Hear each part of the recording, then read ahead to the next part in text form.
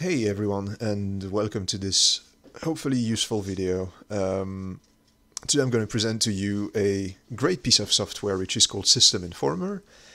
It's a SourceForge project. It's great. If you play a lot of retro games, if you tinker a lot with old 3D engines or other stuff, you might at some point have needed to, for example, restrict an application to run on a specific CPU core, or just removing or adding CPU cores, or wanted to persistently change the application priority settings. So if we go in the default Windows Task Manager and goddamn, this sucks. You need to go to details, I think. Yeah, so you can set a priority setting, but it's not persistent. So every time you relaunch the application, so if I close Dropbox, even if it's in high, it's going to go back in normal every time, which we don't want because that's just really annoying and nonsensical. There's an easy, non-convoluted way of doing this, and it's to use System Informer, which is a piece of software that completely replaces your default Windows Task Manager and is doing a great job at that, in my opinion. Onto the download and configuration, actually. So that link is in the description. There's no recommended setup. As you can see, it's coming soon, I hope. So you just want the nightly builds. And then you click this System Informer, you want the executable file, not the zip file.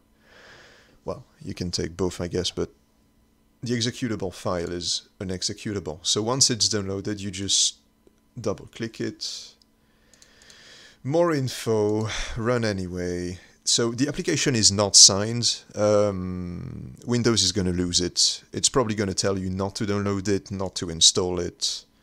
It's going to be very annoying about it. So we install, don't need to browse, just do next. Start program when setup exits, of course. And as you can see, the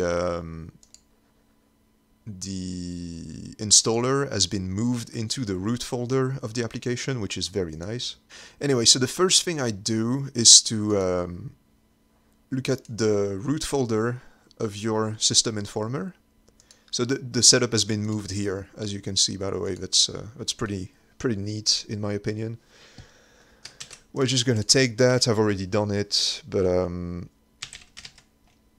yeah, Windows security, virus and threat protection, manage settings, add or remove exclusion. God dang, this is fucking...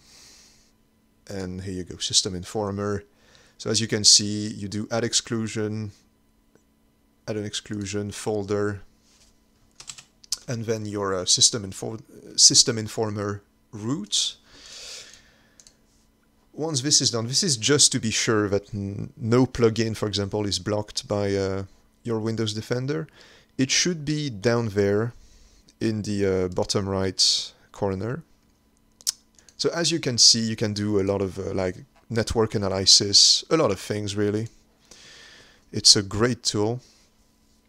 The first thing to do is probably Option, enable Start as admin, and then I do, what's the next one? Yeah, make default. So System Informer is not the default task manager. You can check that by right-clicking the taskbar, Task Manager. It's not, indeed. So make default, this is going to change the registry, right, the .reg.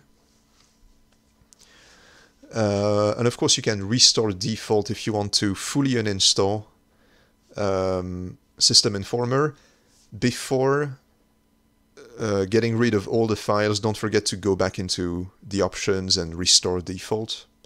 Right, but now if we Task Manager is now System Informer by default. Alright, so now on to the fun part. I've launched Coltic. We're in a level, so there's some 3D calculus going on. If we go to our System Informer, we go to System Information CPU, as you can see, Coltic is well, using every single CPU core, approximately between 0 and like 35%. Let's imagine for some completely arbitrary reason that we want to force Coltic to only run on CPU core 0. So we only select CPU 0.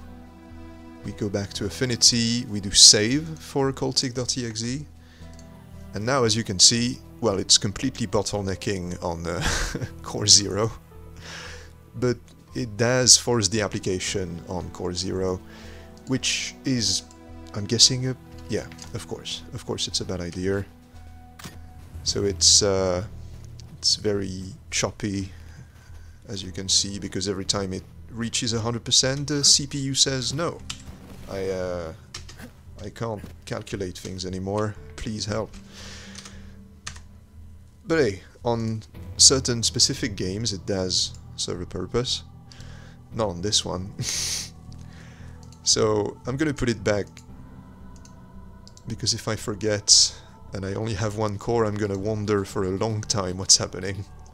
Second great thing you can very easily do on the System Informer is changing your priority settings. So for example, if we put it in high, I think real-time is always a bad idea. I've never seen people using real-time.